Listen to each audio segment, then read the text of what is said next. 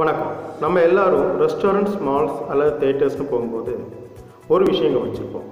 வெளியில் 10 ரூபா 20 ரூபான்னு கொடுத்து வாங்குகிற தண்ணி பாட்டில் அல்லது தின்பண்டங்கள் பல மடங்கு அதிக விலைக்கு விற்பாங்க.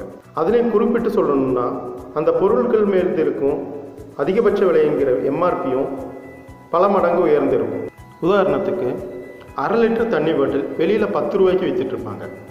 அதே தண்ணி பாட்டில் மால்குள்ளார பார்த்தீங்கன்னா 40 ரூபா எம்ஆர்பி போட்டு விற்றுட்ருப்பாங்க தியேட்டர்ஸ், மால்ஸ், ரெஸ்டாரண்ட்ஸில். இதைத் தொடர்ந்து மத்திய அரசு வெளியிட்டுள்ள அரசாணையில் 2018 ஜனவரி 1க்கு பிறகு ஒரே பொருள் மீது 2 எம்ஆர்பிகள் வைப்பது சட்டப்படி குற்றம் என்று தெரிவித்துள்ளது. இப்போது தயாரித்திருக்கும் பொருட்களை விற்பதற்கான கால அவகாசம் ஜனவரி 1, 2018 வரை கொடுக்கப்பட்டுள்ளது.